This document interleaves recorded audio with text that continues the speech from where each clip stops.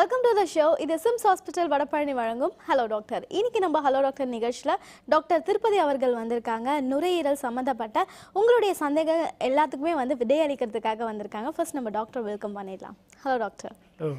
Doctor, லங்ஸோட functions பற்றி சொல்லுங்கள் doctor. So lungs அப்படிங்கிறது முக்கியமாக எல்லாத்துக்கும் தெரிஞ்சது ஆக்சிஜனை உள்ளே கொடுக்கறது, கார்பன் டை ஆக்சைடை வெளியெடுக்கிறது. ஸோ ஆக்சிஜன்கிறது நல்ல காற்று, உடலினோட எல்லா செல்களும் ஃபங்க்ஷன் ஆகிறதுக்கு ஆக்சிஜன்கிறது ரொம்ப முக்கியம். ஸோ அதை காற்றுலேருந்து உள்ள ரத்த குழாய்களுக்கு செலுத்துகிற வேலையை பண்ணுறது நுரையீரல் தான். அதே மாதிரி ரத்த குழாய்கள் இருக்கிற கெட்ட காற்று கார்பன் டை ஆக்சைடை ஒவ்வொரு சுவாசம் முடிகிறப்பையும் நம்ம வெளியே அனுப்புகிறோம். ஸோ இந்த வேலையை பண்ணுறது லங்ஸ் தான். ஸோ இந்த ரெண்டையும் சேர்த்து தான் நம்ம வென்டிலேஷன் சொல்கிறோம். இது இல்லாமல் அந்த ரத்தத்தில் இருக்க அமிலத்தன்மையை மெயின்டைன் பண்ணுறதுக்கு ரெண்டு ஆர்கன்ஸ் முக்கியம். ஒன்று கிட்னிஸ், இன்னொன்று லங்ஸ். ஸோ கிட்னியில் அமிலத்தன்மை, கிட்னியில் ஏதோ ப்ராப்ளம் இருந்துச்சுன்னா அதை லங்ஸ் காம்பன்சேட் பண்ணும்.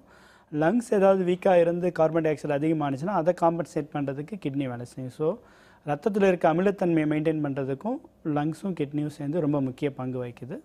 இது இல்லாமல் நோய் எதிர்ப்புத்தன்மை இதை மெயின்டைன் பண்ணுறதுக்கு லங்ஸ் ரொம்ப இம்பார்ட்டன்ட். நுரையீரலில் லங் இம்யூனிட்டி அப்படிங்கிறதும் லங்ஸில் இருக்க செல்கள் மூலம் செயல்படுத்தப்படுது. ஸோ லங்ஸ்னோட ஓவரால் ஃபங்க்ஷன் பார்த்தீங்கன்னா இதுதான். Okay doctor. அண்ட் நமக்கு பார்த்தீங்கன்னா ஒரு லங்ஸ் ப்ராப்ளம் அப்படின்னாவே முக்கியமாக ஆஸ்மா, டிபி இந்த மாதிரியான விஷயங்கள்லாம் நம்ம மைண்டுக்கு வரும். ஸோ ரேரான டிசீசஸ் அப்படின்னா என்ன மாதிரியான விஷயங்கள்? ஸோ லங்ஸில் நீங்கள் சொன்ன மாதிரி காமன் டிசீஸ்ன்னு பார்த்தீங்கன்னா அலர்ஜியில் ஸ்டார்ட் ஆகுது. ஸோ அலர்ஜியில் ஸ்டார்ட் ஆகி கோல்டு, ஆஸ்துமா, சிஓபிடின்ற பனிக்காலத்தில் வயதானவர்களுக்கோ இல்லை ஸ்மோக்கிங் மூலமாக வரக்கூடிய பிரச்சனை, லங் கேன்சர், டிபிங்கிற இன்ஃபெக்ஷன் எல்லாத்துக்கும் தெரியும். ரேர் பிரச்சனைகள் அப்படின்னு வரும்பொழுது இப்போதைக்கு நான் அதிகமாக எல்லாத்துக்கும் சொல்லணும் அப்படின்னு நினைக்கிறது இன்டர்ஸ்டிஷியல் லங் டிசீசஸ். ஸோ இன்டர்ஸ்டிஷியம்ங்கிறது நான் சொன்னேன் இல்லைங்களா, அந்த காற்று உள்ளே செலுத்தப்பட்டு கெட்ட காற்று வெளியே அனுப்புறது நுரையீரலில் பலூன்ஸ், அல்வியோலைன்னு சொல்லுவோம். சிறு சிறு பலூன்ஸ் மாதிரி கோடிக்கணக்கில் இருக்குது. அது எல்லாத்தையும் தாங்கி பிடிக்கிற ஒரு அமைப்புக்கு பேர் தான், ஃப்ரேம் ஒர்க்குக்கு பேர் தான் இன்டர்ஸ்டிஷியம். அதில் இரத்த குழாய்கள், ஃபைபர்ஸு இது எல்லாமே இருக்குது. ஸோ அது சில காரணங்கள்னால திக் ஆகிடுது. சில சமயம் காரணமே இல்லாமலும், எப்படி ஒரு சுகர் வர்றதுக்கோ பிளட் ப்ரெஷர் வர்றதுக்கோ காரணம் இல்லையோ, அதே மாதிரி இந்த இன்டர்ஸ்டிஷியல் ஃபைபர்ஸ் திக்காகிறதுக்கு சில சமயம் காரணமே இல்லாமலும் வருது. ஸோ இந்த காரணமோடு வர்றது என்னென்னு பார்த்தீங்கன்னா, வீட்டில் சில பேர் புறாக்கள் வச்சுருப்பாங்க, கிளி, இது மாதிரி பறவைகள் வச்சுருப்பாங்க. அந்த பறவைகளோட எச்சம் அலர்ஜி உண்டு பண்ணி நுரையீரலில் அந்த பிரச்சனையை உண்டு பண்ணலாம். சில வகையான ரொமட்டாய்டு ப்ராப்ளங்கள், ஜாயிண்ட் ரிலேட்டட் ப்ராப்ளம்ஸ் யார் யாருக்கெல்லாம் இருக்கோ அந்த தசைநார்கள் இருக்கிறப்ப நுரையீரலில் இருக்கிற தசைநார்களும் இறுகிடலாம். ஸோ இதனாலேயும் அந்த ஐஎல்டி பிரச்சனை வரலாம். இது இல்லாமல் சில பேர் நாள்பட்டு மெத்தோட்ரெக்சேட் இந்த மாதிரியான மருந்துகள் வேறு காரணங்களுக்காக எடுத்துகிட்டு இருப்பாங்க. அமீடரோன்னு ஒரு மருந்து, கார்ட்ரோன் எல்லாம்னு சொல்லுவாங்க. அந்த மருந்து ஹார்ட் பிரச்சனைக்காக எடுத்துப்பாங்க. அந்த மருந்துகளும் நுரையீரல்களில் இந்த ஐஎல்டி பிரச்சனையை உண்டு பண்ணலாம். ஸோ இந்த ஐஎல்டி எல்லாம் காரணத்தோடு வரக்கூடிய ஐஎல்டி. காரணம் இல்லாமல் வரக்கூடிய ஐஎல்டியை இடியோபதிக் பல்மரி ஃபைப்ரோசின்னு சொல்கிறோம். இதனோட அறிகுறி பார்த்திங்கன்னா எப்பயுமே ஒரு 40 வயசு, அதிகமாக ஒரு 50 வயசுக்கு மேலே தான் ஸ்டார்ட் ஆகும். முதல்ல ஒரு இருமல்னு இருக்கும். எல்லோரும் இருமல்னோடனே ஒரு ஆர்டினரி கோல்டு, காஃப் இப்படின்னு தான் நினச்சிட்டு இருப்பாங்க. அது நாளடைவில் பார்த்திங்கன்னா மாதக்கணக்கில் வந்துடும். இருமல் தான் முக்கியமான அறிகுறி. இருமல் மட்டுமே தொடர்ந்து இருந்துகிட்டு இருக்கும். இருக்க இருமலோட சிவியரிட்டி அதிகமாகும். கூடவே அவங்க இயல்பான வாழ்க்கையை கேரி அவுட் பண்ணுறதுக்கான டே டு டே ஆக்டிவிட்டீஸில் மூச்சு வாங்க ஆரம்பிச்சிடும்.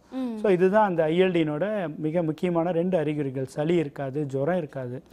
ஸோ இதை நாங்கள் பரிசு பண்ணி பார்த்துட்டு ஒரு சிடி ஸ்கேன் எடுத்து பார்த்தோம்னா நுரையீரலில் அந்த ஐஎல்டி பிரச்சனை இருக்குன்னு தெரியும். காரணம் இருந்துச்சுன்னா காரணத்தை கரெக்ட் பண்ணால் சரியாயிடும். ஓகே டாக்டர், இதை பற்றி இன்னும் தொடர்ந்து பேசலாம். அதுக்கு முன்னாடி இப்போ ஒரு டாக்டர் காலர் வெயிட் பண்ணிட்டு இருக்காங்க. ஹலோ, வணக்கம். வணக்கம் மேடம். சொல்லுங்க சார். மேடம் வணக்கம், நாங்கள் கோயம்புத்தூர்லேருந்து பேசுகிறேங்க. ஓகே சார், டாக்டர் இருக்காங்க. உங்கள் சந்தேகம் என்ன அப்படிங்கிறத கேளுங்க. வணக்கம், சொல்லுங்க சார். வணக்கம் சார். சார் நான் கோயம்புத்தூர்லேருந்து பேசுகிறேன் சார். சொல்லுங்க. ஒரு 10 இயர்ஸாக ஸ்மோக் பண்ணுற பழக்கம் இருந்தது எனக்கு. சரிங்க. இப்போ ஒரு 1 வீக் 10 டேஸாக அதை நான் நிறுத்திட்டேன். சரிங்க. சுத்தமாக கம்ப்ளீட்டாக முடியல, பட் மேக்ஸிமம் குறைச்சிட்டேன். ஒரு நாளைக்கு 1 2 அந்த மாதிரி தான் குறைச்சிருக்கேன் இப்போ. சரிங்க. இப்போ என்னன்னு பார்த்தீங்கன்னா, காலையில் எந்திரிக்கும் போது ரொம்ப ஒரு மாதிரி இப்போ ஒரு 10 எந்திரிச்ச உடனே ஒரு 15 நிமிஷம் கொஞ்சம் மூச்சு வர சிரமமாக இருக்கிற மாதிரி ஒரு ஃபீலிங்கு. எவ்வளோ நாளாக இருக்குங்க இது மாதிரி? இல்லை, இப்போ இது நிறுத்தினதுக்கப்புறம் தான் ஸ்மோக் கொஞ்சம் நிறுத்தினா கம்ப்ளீட்டாக நிறுத்தலைங்க. டெய்லி ஒரு நாளைக்கு 1 பைக் 1.5 பைக் எல்லாம் போயிடாகும். சரி, நான் டோட்டலாக கம்மி பண்ணிட்டேன். சரிங்க. ஒரு நாளைக்கு 1 அல்லது 2 அவ்வளோதான். சரிங்க. அதனால இப்போ காலையில் ஒருவேளை அது இப்போ அந்த மாதிரி நிறுத்தினங்காட்டி ஏதாவது ஒரு ஃபீலிங்கா இல்லை என்னன்னு தெரியலைங்க. பட் அந்த மாதிரி இருக்கு. அதாங்க இது லஞ்ச் வந்து ப்ரேக் மனது பண்ணுறது நம்மளை அந்த மாதிரிலாம் எதுவும் கண்டிப்பாக இந்த மாதிரி ஸ்மோக்கிங்கை நிறுத்துறதுனாலையோ குறைக்கிறதுனாலையோ நுரையீரல்களில் பாதிப்பு எதுவும் வரப்போகிறது கிடையாதுங்க. இதை வந்து டிபெண்டன்ஸ்னு நம்ம சொல்லுவோம். ஒரு விஷயம் நாள்பட்டு காஃபி குடிக்கிறதுலேயே பார்த்தீங்கன்னா நிறைய பேர் காஃபி எடுத்துகிட்டே இருக்கிறாங்க அப்படின்னா காஃபியை டக்குன்னு நிறுத்தும் போது அவங்களுக்கு ஹெட்டேக் வருது, படபடப்பாக இருக்கிறது, அது மாதிரிலாம் நினச்சிப்பாங்க. அதே மாதிரி இந்த ஸ்மோக்கிங்னால் வரக்கூடிய ப்ரீதிங் டிஃபிகல்ட்டியும் ஸ்மோக்கிங் நிறுத்தினா கண்டிப்பாக பெட்டர் தான் ஆகும். அது வந்து உங்களுக்கு அந்த டிபெண்டன்ஸ் வந்திருக்கிறதுனால உங்களுக்கு அது மாதிரி ஒரு பதட்டம், ஒரு மன இறுக்கம் காரணமாக நீங்கள் அப்படி ஃபீல் பண்ணுறீங்க. ஒரு வாய்ப்பு. ரெண்டாவது வந்து ஏற்கனவே உங்களுக்கு அந்த ஸ்மோக்கிங் பழக்கத்தினால நுரையீரல்கள் பாதிப்புக்கு உள்ளாயிருக்கலாம்.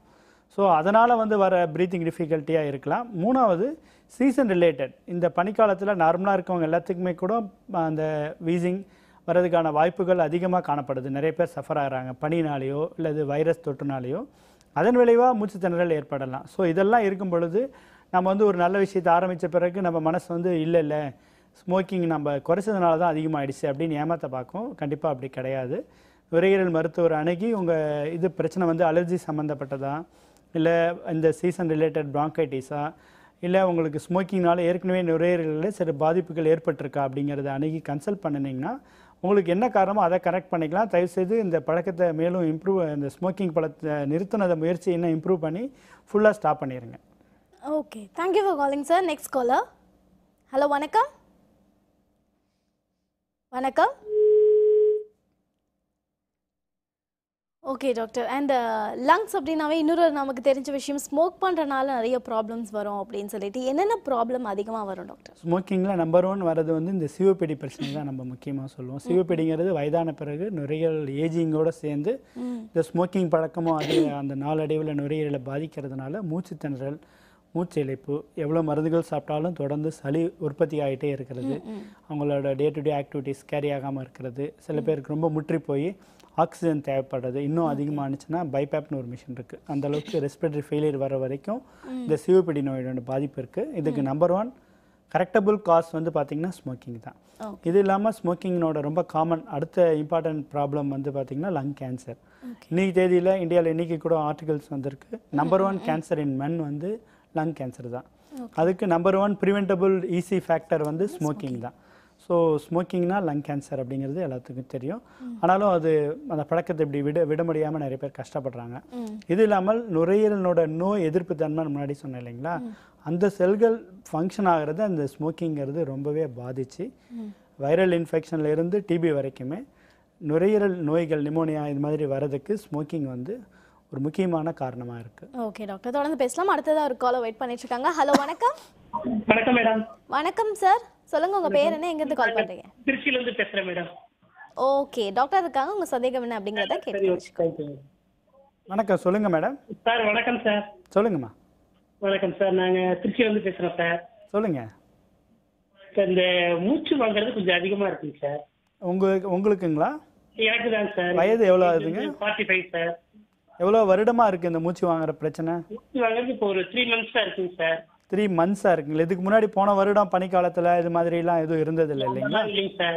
திடீர்னு மூச்சு வாங்குது. சரி, கை கால் வீக்கம் இது மாதிரி ஹார்ட்ல பெயின் வர மாதிரி ஒரு இருக்குங்க சார். ஓகேங்க. சுகர் இது மாதிரி பிரச்சனைகள் இருக்குங்களா? சுகர்லாம் இல்லைங்க சார். சுகர் நார்மலா இருக்கு. கூடவே இருமல், சளி, அலர்ஜி இது மாதிரி பிரச்சனைகள் இருக்குங்களா? சீசன் டைமுக்கு மட்டும் இருக்குங்க சார்.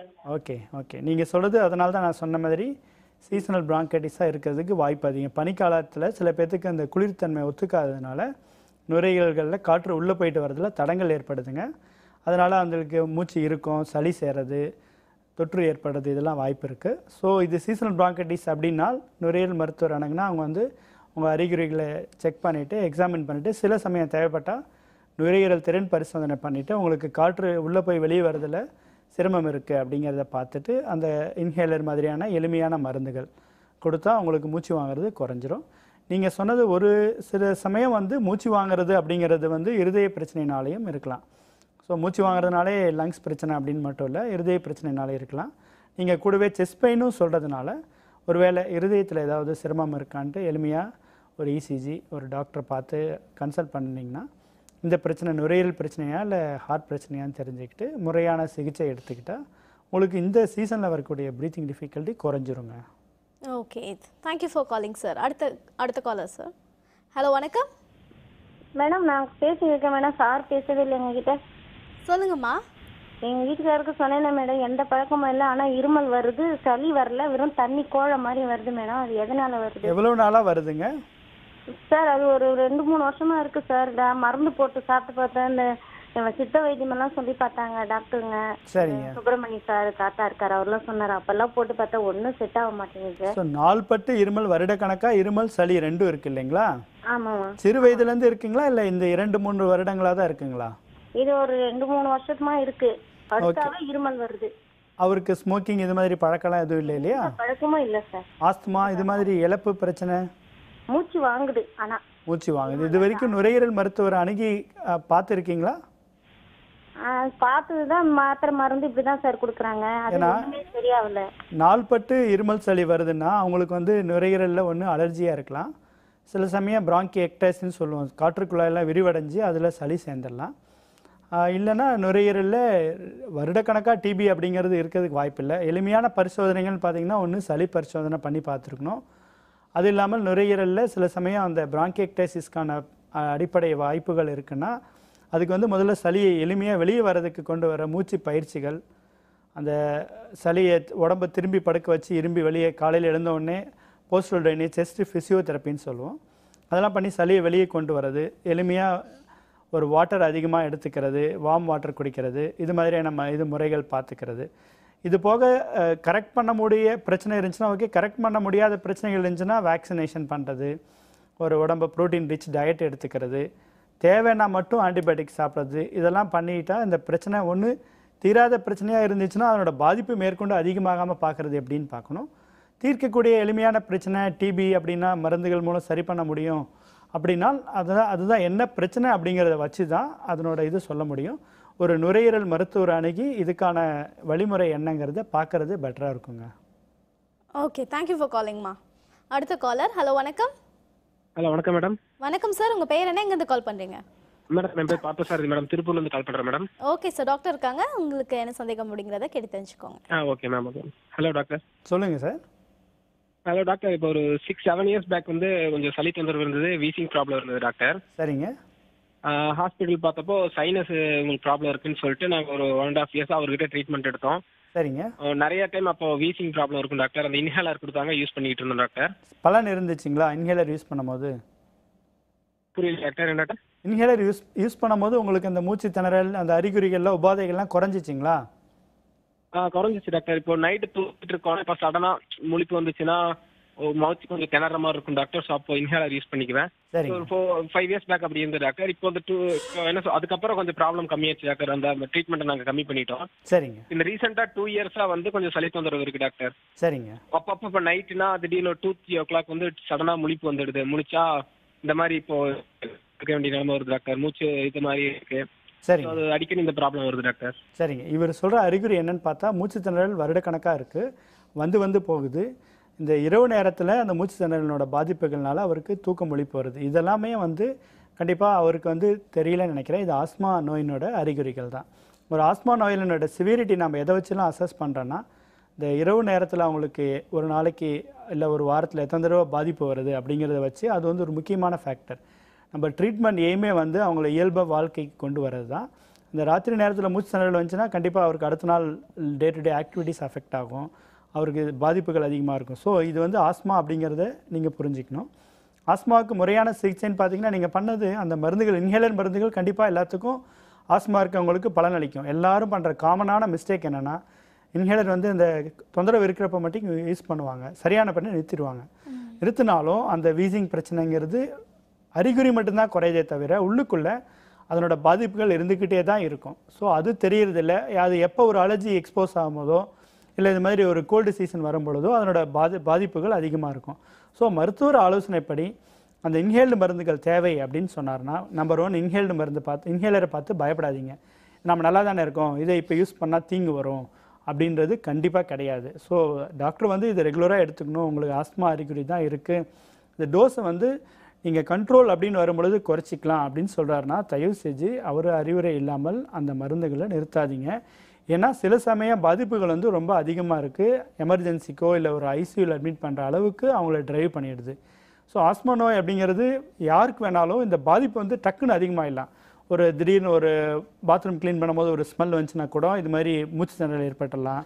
ஒரு பட்டாசு வாசனை வரும்பொழுது இல்லை ஊதுபத்தி வாசனை வரும்பொழுது திடீர்னு அளவுக்கு அதிகமான மூச்சு திணறல் ஏற்பட்டுரும். அதை திடீர்னு வரதை தடுக்கணுன்னா ரெகுலர் மெடிசின்ஸ் எடுத்துகிட்டு இருந்தால் தான் அதனோட பாதிப்பு வந்து தீவிரம் அடையாமல் இருக்கும். Okay, thank you for calling sir. Doctor, இந்த மாதிரி வந்து ஸ்மோக்கிங் பற்றி பேசிகிட்டு இருந்தோம் இல்லையா, அதில் வந்து பார்த்திங்கன்னா வந்து ஜென்ட்ஸ் வந்து ஸ்மோக்கிங் அப்படிங்கிறதே ரொம்ப தப்பான விஷயம். இருந்தாலும் ஜென்ட்ஸ் ஸ்மோக் பண்ணுறாங்க, அதுக்கு ஈக்குவலாக இப்போ வந்து லேடிஸும் ஸ்மோக் பண்ண ஆரம்பிச்சிட்டாங்க. அதுக்கு முக்கியமான ஒரு சில காரணங்கள் என்ன சொல்கிறாங்க அப்படின்னா, வின்டர் சீசன் தானே அப்படின்னு வந்து சொல்ல ஆரம்பிச்சிடுறாங்க இல்லையா. இதை பற்றி நீங்கள் என்ன நினைக்கிறீங்க, என்ன சொல்ல வரீங்க? கண்டிப்பாக யார் ஸ்மோக் பண்ணாலும் தப்பு தான், மேல்னாலும் சரி ஃபீமேல்னாலும் சரி. ஃபீமேல் ஸ்மோக் பண்ணும்போது அவங்களுக்கு வந்து குழந்தை உருவாகிறதுலேருந்து குழந்தை எடைக்குறைவாக பிறக்கிறதுலேருந்து பாதிப்புகள் வந்து கம்யூனிட்டிக்கு அதிகம். அதே மாதிரி குழந்தைக்கு வீசிங் டெவலப் ஆகிறதுக்கான வாய்ப்புகளும் மதர் ஸ்மோக் பண்ணியிருந்தால் அதிகமாகுது. ஸோ இன் அடிஷன் டு மேல் ஸ்மோக்கிங் ரிஸ்க் என்னென்னலாம் சொல்லணும், அது இல்லாமல் ஃபீமேல் ஸ்மோக் பண்ணும்போது இந்த விதமான பாதிப்புகள் குழந்தைக்கும் டிரான்ஸ்மிட் ஆகிறதுக்கு வாய்ப்பு அதிகம். ஸோ கண்டிப்பாக இதை அவாய்ட் பண்ண வேண்டிய ஒரு விஷயம். ஓகே டாக்டர், நம்ம தொடர்ந்து பேசலாம். அடுத்ததாக ஒரு காலர் வெயிட் பண்ணிட்டு இருக்காங்கன்னு நினைக்கிறேன். ஹலோ, வணக்கம். ஓகே டாக்டர், அண்ட் நம்ம லங்ஸ் கேன்சர் பற்றி பேசுவோம் டாக்டர். என்ன மாதிரியான ஏஜ் கேட்டகரிஸ் ஏதாவது இருக்கா டாக்டர்? லங் கேன்சருங்கிறது முன்னாடி பார்த்தீங்கன்னா ஒரு 40 ஆர் 50 ப்ளஸில் தான் பார்த்துட்டு இருந்தோம். இப்போ ரீசெண்டாக பார்த்தீங்கன்னா ஈவன் 20-25லலாம் பார்க்க ஆரம்பிச்சிருக்கிறது ரொம்பவே அதிர்ச்சி அளிக்கக்கூடிய ஒரு விஷயமா இருக்குது. ஏன்னா லங் கேன்சர் வந்து இருக்கிறதுல one of the dreadful cancer. மருந்துகள் வந்து நம்ம அதை டயக்னோஸ் பண்ணும் போதே பெரும்பாலும் வந்து ஸ்டேஜ் 3 ஆர் ஸ்டேஜ் 4 தான் லங் கேன்சர் வந்து டயக்னோஸ் ஆகுது. யாரும் வந்து ரெகுலராக ஒரு எக்ஸ்ரே எடுத்து பார்த்து நம்ம நல்லா இருக்கும் போது எதுக்கு எக்ஸ்ரே எடுக்க போகிறோம். ஸோ அப்படி எடுக்காதப்ப ப்ரெசென்ட் ஆகும்போது திடீர்னு வீட்டில் லேடிஸ் நான் சொல்கிறது ஸ்மோக்கிங் கூட தேவையில்லாமல் இருக்கவங்களே வராங்க. திடீர்னு ஒரு 45 இயர்ஸ் அவளுக்கு வந்து ஒரு இருமல் இருக்குன்னு எக்ஸ்ரே எடுத்து பார்த்தாலோ அல்லது ஸ்கேன் பார்த்தாலோ ஒரு கட்டி இருக்குது, அதை மேற்கொண்டு பரிசைகள் பண்ணி பார்த்தா அதில் வந்து லங் கேன்சர் இருக்குன்னு வருது. வீட்டில் இருக்கவங்க எல்லாத்துக்கும் ஒரு தீர்க்க முடியாத கேள்வியே என்ன ஆகிடுது, அம்மா வந்து ஒரு ஸ்மோக்கிங் பழக்கம் இல்லாதவங்க, ஒரு கெட்ட பழக்கம் எதுவுமே இல்லாதவங்க, சுகர் இல்லை, இது வரைக்கும் ஹாஸ்பிட்டலுக்கே போனதில்லை, எடுக்கும் போதே பிரெயின்லேருந்து ஸ்பைன் வரைக்கும் செகண்டரிஸ் இருக்குது, நம்மளோட லைஃப் எக்ஸ்பெக்டன்சி வந்து ஒரு 1 இயர் to 2 இயர்ஸ் தான் சொல்லும் போது ரொம்பவே பெயின்ஃபுல்லாக இருக்குது. ஸோ லங் கேன்சருங்கிறது இன்னைக்கு தேதியில் வந்து தீர்க்க முடியாத ஒரு பிரச்சனை. ஓகே டாக்டர், தொடர்ந்து பேசலாம். அடுத்த காலர் வெயிட் பண்ணிட்டு இருக்காங்க. ஹலோ, வணக்கம். வணக்கம் மேடம். சொல்லுங்க சார், உங்க பேர் என்ன, எங்கேருந்து கால் பண்றீங்க? மேடம், காஞ்சிபுரம் மாவட்டம் வேலியூர் கிராமத்துக்கு கால் பண்ணுறேன் மேடம். என் பேர் Harikrishnan madam. Okay sir, doctor இருக்காங்க, பேசுங்க. சார் வணக்கம் சார். வணக்கம், சொல்லுங்கள் சார். எனக்கு வந்து இப்போ இந்த டஸ்ட் அலர்ஜி மாதிரி ஆயிடுது சார். இப்போ டஸ்ட் பட்டால் மட்டும் மூச்சு விட முடியாத சிரமமாக இருக்கு. எவ்வளோ நாளாக இருக்குங்க அது மாதிரி? ஒரு 5 இயர்ஸாக அந்த மாதிரி பிரச்சனை அதிகமாக தெரியுது சார். 5 இயர்ஸ் தான் இருக்குங்களா? வருஷம் பூரா இருக்குங்களா, விட்டு விட்டு வருதுங்களா? இல்லை சார், இப்போ இந்த கிளைமேட் தான் சார். இந்த சீசன் டைம்ல மட்டும் இந்த மார்கழி தை இந்த மாதிரி இந்த குளிர்காலத்தில் மட்டும் அந்த மாதிரி அதிகமாக தெரியுது சார். ஸோ அந்த டஸ்ட் அலர்ஜினால உங்களுக்கு பாதிப்புகள் என்னென்ன ஏற்படுதுங்க? பாதிப்புன்னு பார்த்தா இப்போ நைட் வந்து ஒரு 10 மணிக்கு படுத்து தூங்கினா தூங்கிடும் சார். அப்புறம் வந்து 3 மணிக்கு மேலே அந்த தூக்கம்ன்றது வர மாட்டேங்குது சார். அப்படி இருந்து உட்காந்து தான் அப்படி உட்காந்தே இருக்கலாமான்னு இருக்கு. மூச்சு விட முடியாத சிரமமாக இருக்குது சார். கரெக்டுங்க, இதுதான் முன்னாடி இவரும் கேட்டார் டவுட்டு. இது வந்து ஆஸ்மானோட ஒரு அறிகுறியாக இருக்கிறதுக்கு வாய்ப்பு இருக்குது. வயதான பிறகு இதே மூச்சு திணறல் வருதுன்னா ஒரு வேளை ஹார்ட் பிரச்சனையாக இருக்கலாம். ஸோ இதுக்கு நுரையீரல் திறன் பரிசோதனை பண்ணாலோ அல்லது வீசிங் இருக்கான்னு பார்த்துட்டு அந்த அலர்ஜியை குறைக்கக்கூடிய மருந்துகள் எடுத்துக்கிட்டால் அந்த இரவு நேரத்தில் உங்களுக்கு மூச்சு திணறி அந்த தூக்கம் பாதிக்கப்படுறதை கண்டிப்பாக தவிர்க்க முடியுங்க. Thank you for calling sir. Next caller. Hello, வணக்கம். ஹலோ, வணக்கம். வணக்கம் சார், உங்க பேர் என்ன, எங்கேருந்து கால் பண்றீங்க? வணக்கம், என் பேர் வந்து எம் முனியசாமிமா, சிவகாசியிலேருந்து பேசுகிறேன். ஓகே சார், டாக்டர் இருக்காங்க, உங்க சந்தேகத்தை கேட்டு தெரிஞ்சுக்கோங்க. ரைட். வணக்கம், சொல்லுங்கள் சார். சார் வணக்கம் சார். என் பேர் வந்து எம் முனியசாமி, நான் சிவகாசியிலேருந்து பேசுகிறேன் சார். சொல்லுங்கள் சார். உங்கள் நிகழ்ச்சியை பார்த்துட்டு இப்போ கேட்குறேன் சார். அதாவது எனக்கு வந்து ஒரு 3 வருஷத்துக்கு முன்னாடி நெஞ்சு பகுதியில் ஒரு வலி ஏற்பட்டுதுங்க. சரிங்க. அது வந்து ஹார்ட் பிரச்சனையா இருக்குமோன்னு நினைச்சிட்டு நாங்க ஹார்ட் ஆஞ்சியெல்லாம் எடுத்து பார்த்தோம், எக்கோ எடுத்து பார்த்தோம், எதுலையுமே வந்து ஹார்ட் நல்லா இருக்குன்னு சொல்லிட்டாங்க சார். சரிங்க.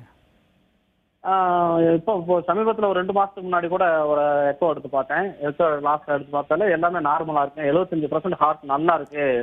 டாக்டர் உங்களுக்கு இதய நோய் இல்லைன்னு சொல்லி டாக்டர் சொல்லிட்டாருங்க. சரிங்க. ஆனா எனக்கு இந்த இதய பகுதியில வலிச்சுக்கிட்டே இருக்கு சார். சுருக்குன்னு குத்துது, வலிக்குது, வலிச்சுக்கிட்டே இருக்குங்க சார். அதுதான் வந்து எனக்கு என்ன பிரச்சனைன்னு தெரியல. நானும் வந்து நிறைய டாக்டர், ஜெனரல் டாக்டர் பார்த்துட்டேன், ஹார்ட் டாக்டரை பார்த்துட்டேன், எல்லாம் பார்த்துட்டேன் சார். சரிங்க.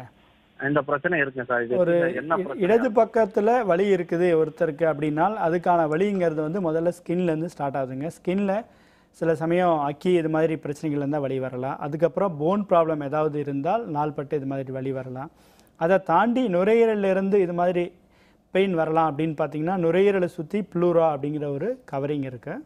அந்த ப்ளூரா வந்து பெயின் சென்சிட்டிவ் ஸ்ட்ரக்சர். ஸோ அதில் வந்து ஏதாவது இன்ஃபெக்ஷன் ஆனாலோ அல்லது கட்டி இது மாதிரி ஏதாவது வந்தாலோ அந்த நுரையீரல் அந்த ப்ளூராங்கிறது பெயின் கொடுக்கக்கூடிய ஒரு ஸ்ட்ரக்சருங்கிறதுனால பெயின் இருக்கும். இது நீங்கள் சொல்கிறது நுரையீரல் அந்த ப்ளூராலேருந்து வர பெயினாக இருந்தால் நான் சொல்கிற அறிகுறி இருக்கான்னு செக் பண்ணி பாருங்கள். டீப் ப்ரீத் எடுக்கும் பொழுதோ அல்லது எப்போ இருமுனாலுமோ ஒரு தாங்க முடியாத ஒரு வலி அந்த இடத்துல அதிகமானுச்சுன்னா ஏற்கனவே இருக்கிற வலி வந்து இந்த டீப் ப்ரீத்திங் அல்லது காஃபிங், ஸ்னீசிங் இது மாதிரி ஆக்டிவிட்டீஸ் நுரையீரல் விரியும் பொழுது வரக்கூடிய வலியாக இருந்துச்சுன்னால் அது நான் சொல்லக்கூடிய ப்ளூரல் பிரச்சனையாக இருக்கலாம். அப்படி இருந்துச்சுன்னா அந்த ப்ளூரலில் நீர் சேர்ந்துருக்கா, ப்ளூரல் கேவிட்டிக்குள்ளே இல்லை திக்கனிங் மாதிரி ஏதாவது இருக்கா, இல்லை கட்டி மாதிரி ஏதாவது இருக்கான்னு பார்த்து அதை பரிசை பண்ணி பார்த்தால் இது என்ன காரணத்தினால வந்திருக்குன்னு தெரியும். அந்த பிரச்சனை அப்படி இருந்துச்சுன்னா அது டிபி, கேன்சர் எது என்ன அப்படின்னு பார்த்து அதுக்கு முறையான சிகிச்சை கொடுக்கணுங்க. ஏன்னா அதுக்கு அடுத்தது தான் ஹார்ட்டுங்கிற வலி எப்படி ஹார்ட்டில் வர வலி எப்படி இருக்குன்னா நடந்து போகும்போது வலி அதிகமாகும், ஓய்வு எடுக்கும்போது அந்த வலி குறைஞ்சிரும். இதுதான் ஹார்ட் பெயினோட டிப்பிக்கல் டிஸ்கிரிப்ஷன். ஸோ உங்களுக்கு ஹார்ட் ப்ராப்ளம் இல்லைங்கிறப்ப அதை விட்டு வெளியில் இந்த காரணங்களால் இருக்கலாம். ஸோ முறையாக அதை அணுகி கரெக்டாக என்ன ப்ராப்ளம்னு பார்த்துட்டா சரியாயிடுங்க. Okay, thank you so much sir. ஏன்னா அடுத்த காலர். ஹலோ வணக்கம். ஹலோ வணக்கம், நான் கோயம்புத்தூர்லேருந்து பேசுகிறேங்க சார். ஓகேம்மா, டாக்டர் இருக்காங்க, உங்கள் சந்தேகத்தை கேளுங்க. ஹலோ வணக்கம், சொல்லுங்கம்மா. சார், எங்கள் வீட்டுக்காரர் ஸ்மோக் பண்ணிட்டு இருந்தார் ரொம்ப வருஷமா. இப்போதான் நிறுத்தினாரு, ரீசெண்டா ஒரு 2-3 நாள் ஆச்சு. நியூ இயர்லேருந்து நிறுத்திட்டாரு. ஆனா காலையில எந்திரிச்சாலும் ஒரு டைம் அடிச்சுட்டே இருக்காரு. ஒன்னும் கூட அடிக்கணும், காலையில எந்திரிச்சுன்னே அடிக்கணும் சொல்றாரு. அவருக்கு அந்த ஃபீலிங் வருது இல்லைங்களா? ஃபீலிங் வருது. சொல்லுங்க. காலையில எந்திரிச்சுன்னே அடிக்கணும், அடிச்சாதான் பாத்ரூம் போக முடியும் அப்படின்னு சொல்றாரு. சரிங்க. ஆனா இப்போ அந்த நான் ஒரு வீடியோ பாத்துங்க, அந்த நுரையீரல வந்து அந்த புகை ஃபுல்லா போய் தாறு மாதிரி ஒட்டிக்கும் அப்படி சொல்றாங்க. இப்ப நிறுத்தினால இதை கிளீன் பண்ண முடியுங்களா?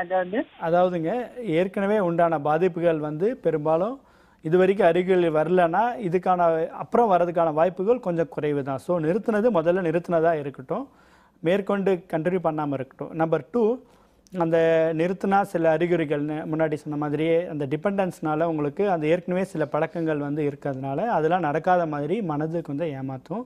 அதுவும் இல்லாமல் இந்த ஸ்மோக்கிங்கில் வந்து நிக்கோட்டின் அப்படிங்கிற ஒரு பொருள் இருக்குது. அதுவும் இல்லாமல் அதை விட மோசமான தீய விளைவுகள் ஏற்படுத்தக்கூடிய பலவிதமான பொருட்கள், கெமிக்கல்ஸ் இருக்குது. ஸோ அதில் ஓரளவுக்கு பரவாயில்ல அப்படின்னா அந்த நிக்கோட்டினோட ஒரு அட்வான்டேஜ் என்னென்னா அது டேப்லெட் வடிவத்தில் இருக்குது. அந்த நிக்கோட்டின் தான் வந்து ரத்தத்தில் வந்து கலந்து நம்மளுக்கு அந்த ஸ்மோக்கிங்னால் கிடைக்கக்கூடிய ஒரு உற்சாகத்தை கொடுக்குது. ஸோ ஒருத்தர் ஸ்மோக்கிங்கை நிறுத்தணும் அப்படின்னால் அவருக்கு அந்த டிபெண்டன்ஸ் இருக்குது, அதே சமயம் ஸ்மோக்கிங்கை நிறுத்தி ஆகணும், அந்த உற்சாகம் குறைஞ்சாலும் மனசு கஷ்டமாயிடுது அப்படின்னால் அந்த நிக்கோட்டின்ங்கிறது சூயிங்கம் ஃபார்மில் வருது. ஸோ ஒருத்தர் இது மாதிரி சக்ஸஸ்ஃபுல்லாக அட்டம் பண்ணி ஸ்மோக்கிங்கை நிறுத்திட்டார், ஆனால் அந்த திருப்பி ஞாபகம் வருது இல்லை அதனால் வரக்கூடிய விளைவுகளை ஃபேஸ் பண்ணணும்னா அதுக்கு வந்து கண்டிப்பாக அந்த நிக்கோட்டின் ரீப்ளேஸ்மெண்ட் தெரப்பி அப்படிங்கிறத உபயோகப்படுத்தலாம். இன்றைய தேதியில் அது சூயிங்கம் ஃபார்மில் ஈஸிலி எல்லா இடத்துலையும் அவைலபிளாக இருக்குது. ஸோ அதை மருத்துவர் அறிவுரைப்படி அந்த ஸ்மோக்கிங் நிறுத்துகிறப்ப அந்த வரக்கூடிய சென்சேஷன் வரும் பொழுதெல்லாம் அதை வந்து சியூ பண்ணி கொஞ்சம் கொஞ்சமாக அதை வந்து ரத்தத்தில் அந்த நிக்கோட்டினை கலக்க வச்சோம்னா அந்த ஃபீலிங், அந்த அர்ஜ் டு ஸ்மோக் அது வந்து குறைஞ்சிரும். ஸோ மருத்துவர் அறிவுரைப்படி சக்ஸஸ்ஃபுல்லாக அந்த நீங்கள் நிறுத்தின அந்த ஸ்மோக்கிங் பழக்கத்தை மெயின்டைன் பண்ணிவிட்டு, ஸ்மோக்கிங் நிறுத்தினத்தை மெயின்டைன் பண்ணிவிட்டு கூடவே இந்த நிக்கோட்டின் சூங்கமே எடுத்துக்கிட்டு அந்த நிக்கோட்டினையும் படிப்படியாக குறைச்சிக்கணும். அதுக்குன்னு அதையும் லைஃப் லாங் போட்டுக்க தேவையில்லை. அதுக்கு மருத்துவர் ஆலோசனை அணுகிறது பெட்டருங்க. Okay, thank you for காலிங்மா. அடுத்த காலர். ஹலோ வணக்கம். வணக்கம் மேடம். சொல்லுங்கள் சார், உங்கள் பேர் என்ன, எங்கேருந்து கால் பண்ணுறீங்க? மேடம் என் பேர் பாலாஜி, திருச்சியிலேருந்து பேசுகிறேன். ஓகே சார், டாக்டர் இருக்காங்க, பேசுங்க. சொல்லுங்கள் சார். சார் என் பேர் பாலாஜி சார். சொல்லுங்கள் சார். நான் டெய்லி காலையில் ஸ்மோக் பண்ணாமல் எனக்கு இருக்க முடியல. சரிங்க. அதை ஸ்மோக் பண்ணுறதுனால எதுவும் எனக்கு லெஃப்டில் ஹார்ட்டில் வலிக்கிற மாதிரியே இருக்குது ஸ்மோக் பண்ணையில். சரிங்க. அது எதுவும் பிரச்சனை ஆகுமா சார்? உங்களோட வயது எவ்வளோங்க? எத்தனை வருடமாக ஸ்மோக் பண்ணிட்டு இருக்கீங்க?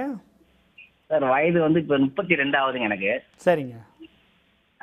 இப்போ ஸ்மோக் பண்ணுற ஒரு 8 வருஷமாக பண்ணிகிட்டு இருக்கேன். ஸோ இதை வந்து இப்போ நீங்கள் நினச்சாலும் நிறுத்தலாங்க. அதனோட பாதிப்புகள் வந்து இந்த 8 வருடத்தில் அதிகமாக இருக்கிறதுக்கு முன்னாடி இனிமேல் வளர விடாமல் பார்த்துக்கிறது பெட்டர்.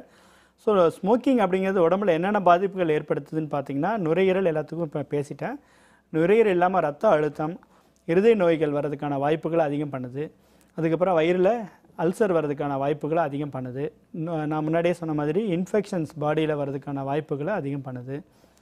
தலை முதல் கால் வரை எந்த இடத்துலனாலும் லங் கேன்சர் இல்லை, எனி கேன்சர், த்ரோட் கேன்சர் ஆகட்டும், ஸ்டொமக் கேன்சர் ஆகட்டும், எல்லா கேன்சர் வர்றதுக்கான ஸ்மோக்கிங் வந்து ஒரு மிக முக்கியமான ஃபேக்டர். ஸோ ஃப்யூச்சரில் அது வரதை தடுக்கிறதுக்கு இப்போவே ஸ்டாப் பண்ணுறதுங்கிறது பெட்டர். ஸோ ஏன் நம்ம ஸ்மோக்கிங்கை ஸ்டாப் பண்ணணும், முதல்ல நம்மளுக்கு அதனால் என்ன பாதிப்புகள் வரும், அதனோட பயங்கரங்கள் என்ன, வந்த பிறகு அதை தடுக்கிறத விட இப்போவே நிறுத்தினா என்ன அப்படிங்கிறத கரெக்டாக இப்போவே யோசிக்க வேண்டிய டைம் இது. அது நீங்கள் மோட்டிவேட் ஆகிட்டு அதுக்கப்புறம் மருத்துவர் ஆலோசனைப்படி அந்த நிக்கோட்டின் ரீப்ளேஸ்மெண்ட்டையும் சேர்த்து ஒன்றா கம்பைன் பண்ணும் பொழுது சக்ஸஸ் ரேட் ஆஃப் அந்த குவிட்டிங் இந்த ஸ்மோக்கிங் வந்து அதிகமாக இருக்குது. ஸோ நம்ம ஏன் நிறுத்தணும் அப்படிங்கிறத முதல்ல தெரிஞ்சுக்கிறதுக்கு ஸ்மோக்கிங்னால என்ன பாதிப்புகள் ஏற்படுதுங்கிறத தீவிரமாக படித்து பாருங்கள், உங்களுக்கே புரியும். Okay, thank you for calling sir. அடுத்த காலர். ஹலோ, வணக்கம். வணக்கம் மேடம். சொல்லுங்கள் சார், உங்கள் பேர் என்ன, எங்கேருந்து கால் பண்ணுறீங்க? பேச்சுமுத்து பத்தமாடியில் இருக்கு. ஓகே சார், டாக்டர் கிட்ட பேசுங்க. சொல்லுங்கள் சார். வணக்கம் சார். வணக்கம், சொல்லுங்கள் சார். இந்த இப்போ எனக்கு மேரேஜ் ஆகி ஒரு 8 மாதம் ஆகுது. அதுக்கு முன்னே இந்த கொரட்டை எல்லாம் இப்போ வந்து கொரட்டை அதிகமாக வந்துட்டு. உங்களுக்கு உடல் பருமன் இருக்குங்களா, வெயிட்டாக இருக்கீங்களா, குண்டாக இருக்கீங்களா? பருமன்லாம் கிடையாது, வெயிட் ஒல்லியாக தான். சரிங்க. ஏன்னா குரட்டை அப்படிங்கிறது வந்து நார்மலாக சில பேர்த்துக்கு குரட்டை வருதுங்கிறது வந்து ஒரு நோய் கிடையாது. உடல் அலுப்புனாலேயோ அல்லது தொண்டையினோட அமைப்புனாலேயோ சில பேர்த்துக்கு அந்த தாடை வந்து நீண்டிருக்கும், சில பேர்த்துக்கு தாடை உள்ளே போயிருக்கும், இல்லை டான்சில்ஸ் இது மாதிரி பிரச்சனைகள் இருந்தாலோ குரட்டை வரலாம். குழந்தைங்களுக்கு கூட நிறைய பேர் பார்த்திங்கன்னா குரட்டை விட்டுருப்பாங்க. அந்த அலர்ஜி பிரச்சனைனால அடினாய்ட்ஸ் டான்சில் பெருசாகிட்டு அதனால் வரலாம். ஸோ உங்களுக்கு இது மாதிரி ஏதாவது ரீசன்ஸ், அனட்டாமிக்கல் ரீசன்ஸ் இருக்கான்னு பாருங்கள்.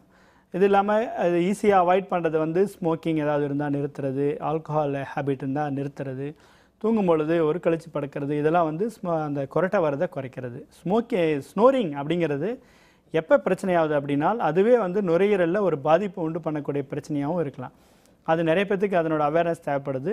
ஸ்லீப் அப்னியா சிண்ட்ரோம் அப்படின்னு சொல்லுவோம். அதாவது உடல் பருமன் அதிகமாகிட்டு அந்த ஸ்னோரிங் ரொம்ப சத்தமாக இருக்கிறது, தூங்கும் பொழுது மூச்சு நிற்க ஆரம்பிச்சிடும் அவங்களுக்கு. அது அவங்களுக்கு தெரியாது. எப்போ தெரிய வரும்னா பகலில் பார்த்தா எப்போ பார்த்தாலும் தூங்கி விழுந்துக்கிட்டே இருப்பாங்க.